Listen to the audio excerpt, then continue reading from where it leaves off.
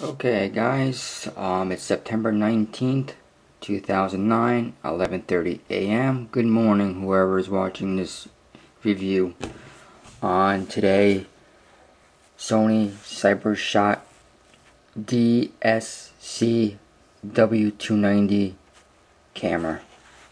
Here's a case I got a few months ago. I guess you already seen this case if you had seen my unboxing video of this. And I complain about being too tight. Well, eventually we all know it gets, things do manage to become loose. So it's a perfect glove fit, and it has a magnet up on the top here, right here. So let me close it. Sorry for that, hold on. You close it, it catches. Well, if my hand gets out of the way, you can see that. But it does grab. So, besides the case, let's get to the camera. And I don't want to keep doing 100 reviews, like review 1, 2, this will be one review, if not two, on this camera itself. So I'm going to first start off in the front of it. You can see Sony CyberShot. It uses the ZEZ lens. Here is your front microphone to capture video sound. I believe that is your timer flash light, 12.1 pixel. Let's see what else. This side, it says it's a, of course, it's a 5 times optical zoom lens. Wrist strap, connection, whichever you call it. The bottom is where you would have your media, your battery goes in here, and right above it is the memory stick. I use this memory stick Pro Duo, but it's a Mark II made by Magic Gate. It's a 4 gig, which works perfect. I have no issues on that at this time, or had any. Here's where you connect to charge it to your computer and download and upload the videos too. I'm pretty sure you saw the unboxing, so the charger I don't have in front of me, but it's a wall charger. Very simple to use. And on the top of it, we're gonna go look at, there's your speaker to play back video with audio. Optical steady shot, on and off switch, shuttle, snap a picture, record video, and stop your video. There's a model number, of course, you can see it. Smiley detecting button, the back of it. I'm pretty sure I should know by now, but 2.3 screen size possibly. Again, I don't really pay attention on screen size when buying a camera, but we all look at, when we buy it, the box, we don't pay attention. But when we're doing a review, like some of you have been doing reviews, you always mention the size of screens on things. I do, I don't know why I haven't, but not a big issue. I'm going to try to stay out of this video today as if I can.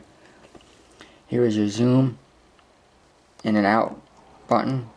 So you have T for telephoto and wide angle. Zoom in and zoom out. Here's your other functions. That's video mode on it. That's the video mode there. There's your program P button. There's your regular camera, auto, and there's your easy button there, easy setting, and your other scenes settings. Playback video, playback photos is right here. Again, you do not have to turn on the camera, which you can see it's off completely. You just gotta press this button to play back whatever you're playing back. Turn it off for now. Here's your other controllers down here. You can display or no display of your settings up on the screen. You have macro setting here with the flower. You have your flash on and off, and your timer.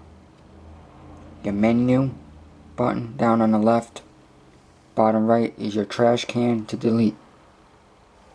So let's get started by turning it on. Okay. Now what do I want to take these guys to? I got it on movie mode. You hit menu for movie mode. Check out your settings,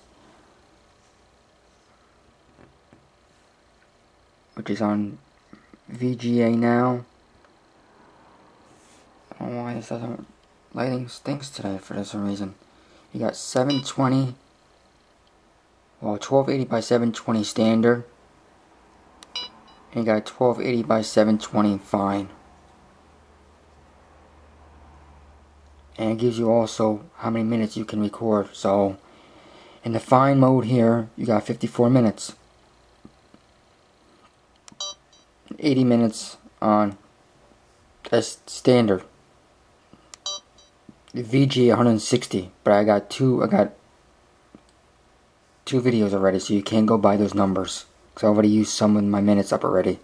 But basically you get a lot of recording on this, on a 4 gig card. Go over there on the side here and check out different movie shooting mode settings. You have auto, high sensitivity, underwater with housing. I'll show you that on our next review. I did get a housing for this to keep it waterproof if I'm outside, but I don't go in the water and I don't plan to. You've already seen these settings. Here is your EV settings for adjusting brightness or darkness images. Here's your underwater white balance, underwater 1, underwater 2, and it tells you like in water, in green water, in blue water, and underwater. Go down to this one here. You have a metering mode, exposure based on the entire frame. Over here is focus based on center brightness. Go back over here and go down again. Okay, now we are in shoot in standard color mode. Color mode. Wait a minute. I'm sorry. Normal. There's normal. There's sepia, black and white. Go down here. Steady shot on. Steady shot off. Go down again. Press to enter menu screen to set sound, time, and settings, etc. Let's do that right now. So I'm gonna go back and do it. Okay, here we go now. Shooting settings. AF. Go over here. On, off. Keep it on auto. I'm trying to make it fast as possible, guys. Grid line. On or off. Digital zoom. Switch over to smart. Precision, whatever, off. I keep mine on smart. Conversion lens, off. You can use wide. Telephoto lens, telephoto. I'll keep it on off. Next one. Auto. Whatever. Can't read some of this fucking bullshit. Orientation. On or off. You have a choice of auto review on or off. Up to 9 minutes, guys, so I might have to do a second review, of course. Here is your main setting. Your main settings are... A minute. I messed up. Okay. Beep.